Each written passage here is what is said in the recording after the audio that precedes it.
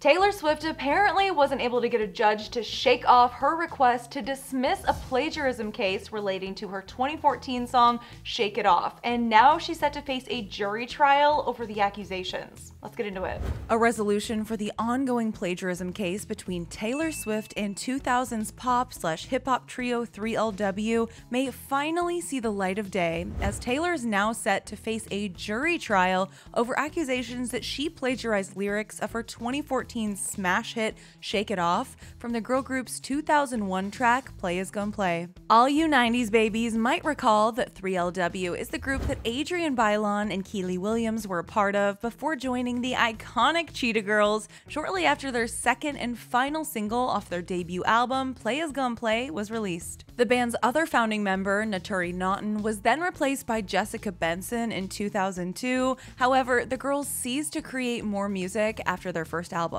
Now that we've got your history lesson out of the way for today, the case between 3LW and Taylor has been ongoing for years now, as it was revealed in 2018 that despite the fact that both songs feature similar variations of the lines "players gonna play" and "haters gonna hate," the lawsuit was dismissed back in 2018. District Judge Michael W. Fitzgerald, who had dismissed the case at the time, explained that the lyrics were too banal to be copyrighted and cited 13 other songs from artists like Fleetwood Mac and the Notorious B.I.G. that featured similar phrasing. A year later, Players Gon' Play songwriters Sean Hall and Nathan Butler appealed the ruling and called upon a jury trial and sought unspecified damages, to which a federal court reversed the decision in April of 2019. At the time the decision was reversed, a representative for Taylor said, "These men are not the originators or creators of the common phrases players or haters or combinations of them. They did not invent these common phrases,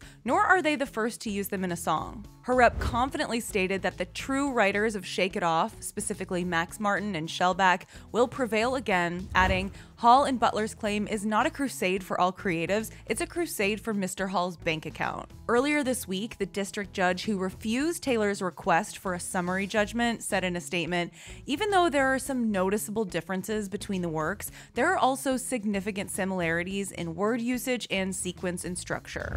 He added, "The court cannot presently determine that no reasonable juror could find substantial similarity of lyrical phrasing, word arrangement, or poetic structure between the two works." He explained that experts put forward by Taylor made persuasive arguments, however, it wasn't enough for her to escape the case. Lawyers for Hall and Butler claimed that the courts did the right thing and gladly responded by stating that their clients can finally move forward to seek the justice they deserve. This, unfortunately, is not the first time Taylor has faced copyright claims over Shake It Off. In 2015, R&B singer Jesse Braham claimed that the track plagiarized his 2013 song, Haters Gonna Hate. At the time, he demanded $42 million in damages from Taylor and her team, but the lawsuit was eventually dismissed based on a lack of factual evidence. A date for the new trial has yet to be announced, but as always, we will keep you updated as more information becomes available.